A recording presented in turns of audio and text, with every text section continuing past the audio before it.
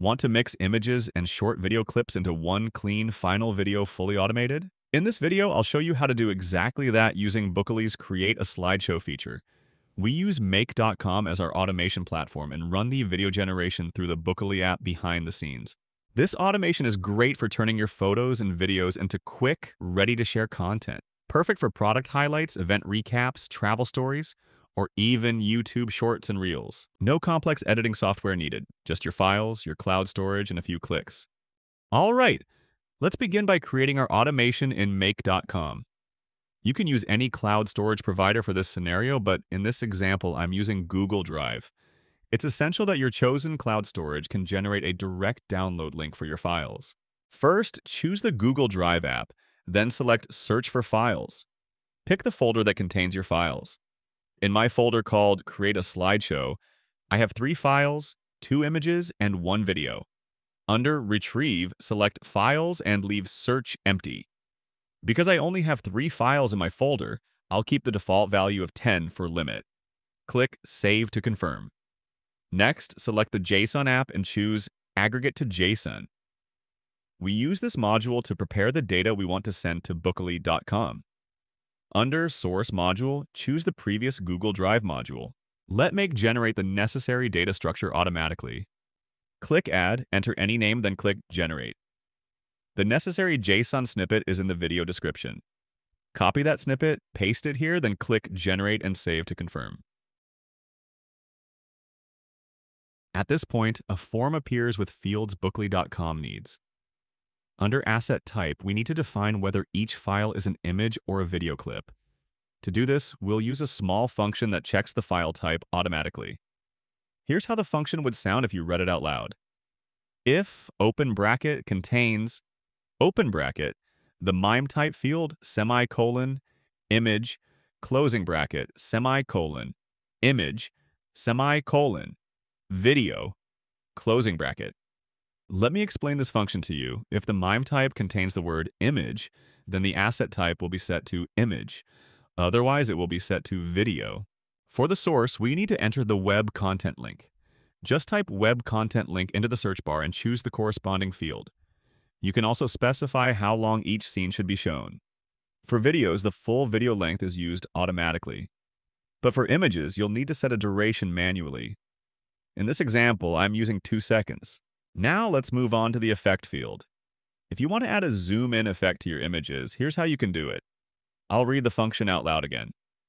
If open bracket contains open bracket the MIME type field, semicolon, image, closing bracket, semicolon, zoom underscore in, semicolon, closing bracket. Let me explain.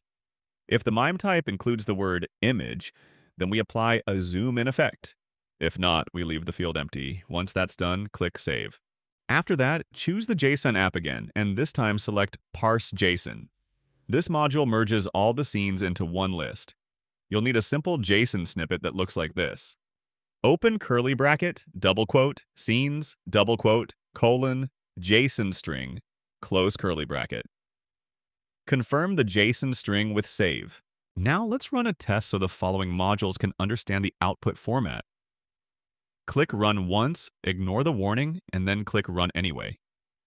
Once the test is complete, click on the number 1 to inspect the result. You should see an array with 3 scenes. Next, choose the bookoly.com app and select Create a Slideshow. You can name your video however you like. Under Resolution, pick the right format for your content. My media files are in horizontal format, so I'm selecting the horizontal HD resolution. There's also a field for a webhook URL if you want to trigger another automation afterward. In this case, we'll leave it empty. Now turn on mapping for scenes and link it to the scenes array from the Parse JSON module. Once that's done, add the bookoly.com module Wait for video generation. This module pauses the automation until the video has been fully processed. Just enter the video ID from the previous step, then save everything, click Auto Align, and save the entire scenario again. That's it. We can now test our scenario and see if everything works as expected. When the test is complete, you should get a successful response from bookoly.com. Once the video is fully rendered, bookoly.com gives you a lot of helpful data, like the video URL and the details of each scene. For example, under Asset URL, you'll find the thumbnail for each scene. To view the final video, log in to bookoly.com via Launch app. Go to the video section and click on your video to open its detail page.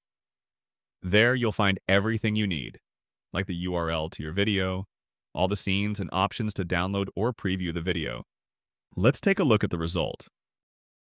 The video starts with our original video clip playing smoothly from beginning to end, exactly as it was uploaded, without any changes or effects. Now, the first image is shown, with a smooth zoom-in effect. Right after that, the second image appears, using the same subtle zoom-in animation. And that's it. From pulling files directly from cloud storage to defining scene details like duration and effects, everything came together just as planned. No manual editing, no complex tools.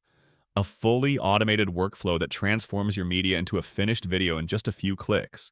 Next up, I'll show you how to generate an AI voiceover using bookoly's speech synthesis feature. And of course, we'll automate it with make.com as well.